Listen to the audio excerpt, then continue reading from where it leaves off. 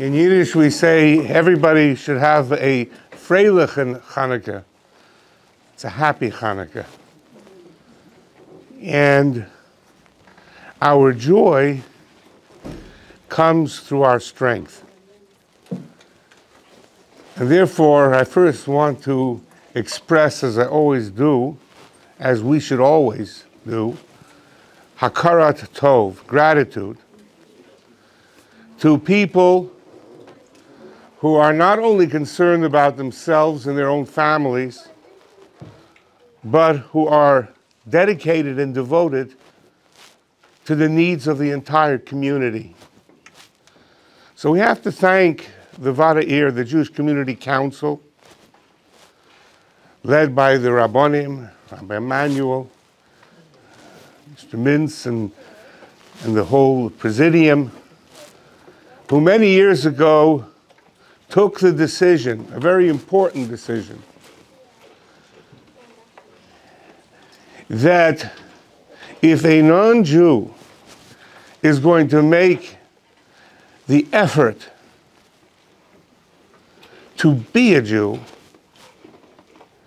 then we have to create a program that is worthy of them. And that is what they did. And therefore they involved Rabbonim, they involved incredible teachers, and they involved a staff that manages the program. And Baruch Hashem, we want to thank all of you. We want to thank the VAD. We want to thank our incredible teachers. We want to thank Michelle and the staff for all their work and dedication. And they put their whole heart and effort into this program. And I believe it is worthy of every candidate who is here that they know that they belong, that from this program itself is recognized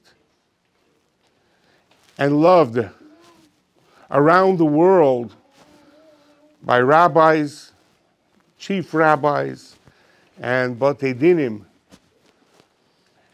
And therefore, Hanukkah is a beautiful Yom Tov, a beautiful holiday, because Hanukkah is all about strength and determination, believing with all your heart and might in the values of Torah and mitzvahs, and that our purpose in this world is to serve Hashem. And there can be no greater job than that. You know, and I want to highlight it. Hanukkah, we light 8 candles, 8 days. The festival's 8 days. And we all know, I know you know because your teachers do a good job, that the reason why 8 days, because after the Maccabees came and liberated Eretz Yisrael and liberated the Beis Hamikdash, the Holy Temple, and they came and they only found 1 flask of oil to light the menorah, that instead of 1 day, the miracle, God made a miracle and it lasted 8 days. So everybody asks, the most obvious question is, if the miracle was 7 days, because the first day they had enough oil for the first day, so the miracle was 7 days, so why do we have the festival for Yom Tov for 8 days? It should be for 7 days. And the answer is in the story. And it parallels what's happening today in Israel, affecting Jews all over the world. At that time, Antiochus was the ruler one of the Greek rulers of Alexander the Great of Macedonian's empire. So you're talking about one of the most powerful armies in the world. And here were a group of Kohanim, of priests, whose job was to tend to the Beis HaMikdash, to see that the offerings were brought in the right time. And here they were fighting the most powerful army in the world. And they succeeded. They defeated them. Just as Israel today would defeat any army in the world. And that is because of one thing. It didn't happen by chance. Okay? The bitachon, the trust and emunah and faith that they had in God, that they believed with all their hearts that Hashem would fight with them. They really believed it. Therefore, they strategized and they pulled off the wonder of wonders. With whose help? With the help of Hashem. They had that confidence, a tremendous confidence in themselves that they would be victorious. And they were. Against all odds. You're talking about, if you want to compare it today, to then a band of Kohanim defeating the most powerful army, it would be like any army in the world, the weakest army in the world, defeating the United States, Russia, and China. That's what we're talking about. You can't even imagine it. And yet it's part of our history. It happened because of that. In Zechariah, it's written, Lo b'chayil uvelo b'koach kim beruchi Omer Hashem tzvos. God says, it will not happen due to your strength or your might, but only with my blessing, says Hashem of hosts. And if you believe in it, and you fight for it, you will succeed. And that is what is happening today. We know the miracles, because Hanukkah is the nest of miracles, the miracles that are happening in Gaza, and believe me, that is almost an impossible war, even for a great army like Israel. It's almost an impossible war. They hide, and they've been preparing many years for this war. And they have all the booby traps, everything necessary to kill as many soldiers as possible. And this was their plan, to bring them in and do exactly what they're doing. And the miracles that are happening in Gaza is incredible. And they're going to be writing books about them. We get videos, I'm sure some of you have seen the videos of soldiers in the front telling stories that are absolutely unbelievable. I'll just share one of the many stories that I read, that I saw. And this was from a soldier who was in the front on Gaza in his platoon. And he was writing what happened. And his platoon was told that there was a cache of arms in a street in Gaza, a cache of arms, tremendous cache of arms, and their job was to destroy it. And the army operates around 2 o'clock in the morning, late at night.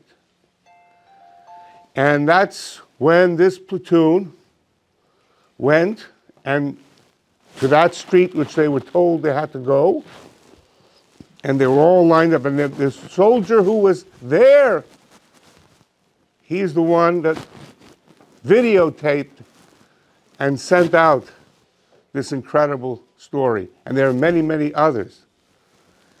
And they all stood in line, a long line, and slowly were walking the steps to go from home to home, not knowing what surprise they might end up finding. And then all of a sudden, and this is a soldier talking, all of a sudden a dove, a bird of peace, came flying, and the commander was in the front. By the way, in Israel, all the officers and commanders, when they go into the war zone, they are always in the front of the army. In all other armies in the world, the officers and commanders are in the back, behind the soldiers. And this they get from David HaMelech, because David HaMelech was always in the front. King David always was in the front. He led. And all of a sudden this bird comes flying, and the commander of that platoon was in the front. The bird comes flying right in front of the commander. And it stops right in front of him, and it's flapping its wings. And then all of a sudden, the bird stops flapping its wings. Yet the bird is still up in the air. Didn't fall down. And the commander was spooked by what he saw. And then one of the soldiers behind the commander realized what was going on. And the soldier went right in front of the commander and looked very carefully. And they also have these special goggles that see at night. But he looked very carefully, and he spotted they have now a very, very thin wire that you can't even see the wire. And this wire was a booby trap. And the minute the commander would have tripped the wire by coming and walking through the wire, the whole street would blow up.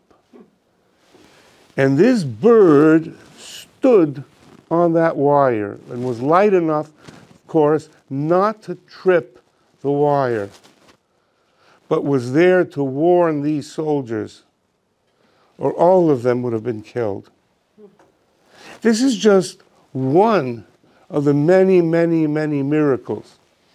And if you listen to the words of the soldiers, even today, the quotes coming from them, we want to finish the job. We want to make Israel safe. No matter what the cost, we want to finish the job. There is that assuredness in his voice, in their voices, in the country's voices. And they're not only fighting the battle for our brothers and sisters in Eretz Yisrael, but they're fighting all our battles. And I'm very proud of Jews all over the world who are united to the cause as never I've seen in all my life. Never seen the Jewish people so united. And this will ultimately bring more light to the whole world and benefit all the nations of the world. They don't see it, but it will benefit all the nations of the world. Also, I want to just say this. I just received, a picture. I don't know if you could see this, but it's a Rabbi Yisrael Meir Lau, who is the former chief rabbi of Israel, the father of the present-day chief rabbi of Israel. And he's standing next to a young man, a young boy, who just turned 13, bar mitzvah. I want to read you what it says over here. And Rabbi Lau is a formidable rabbi. Been to Montreal a number of times and all over the world. He's an amazing orator and a big Talmud Chacham. And it says like this: State of Israel, 1950. That's quite a number of years ago. Even before I was born. 13-year-old Holocaust survivor, Yisrael Meir. It's a boy, 13 years old, celebrated his bar mitzvah as an orphan because his parents were murdered by the Nazis.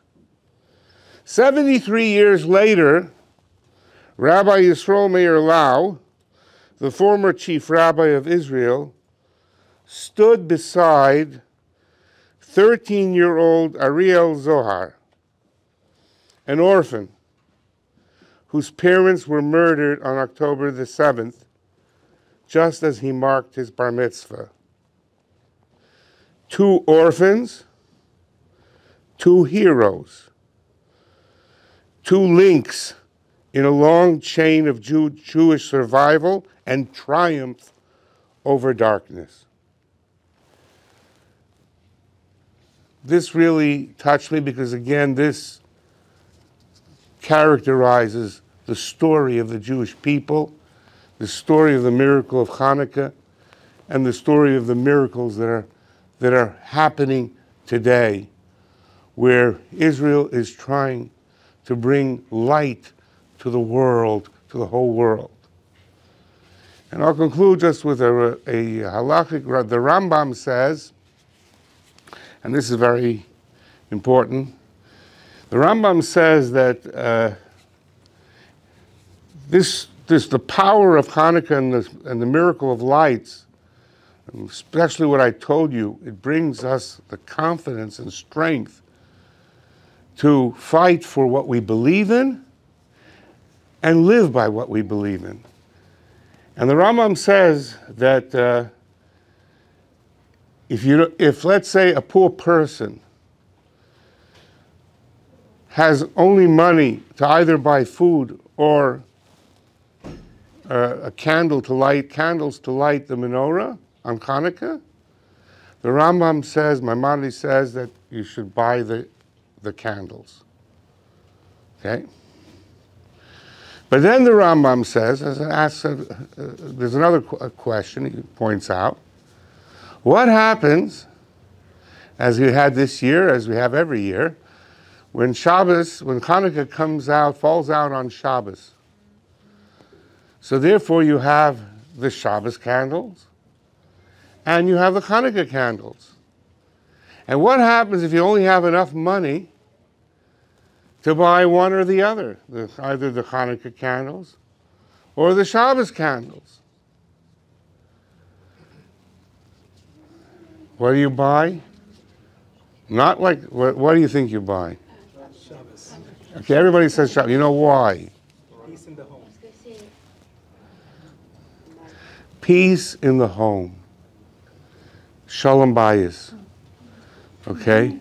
We are great when we're one family. And that communal family begins at home.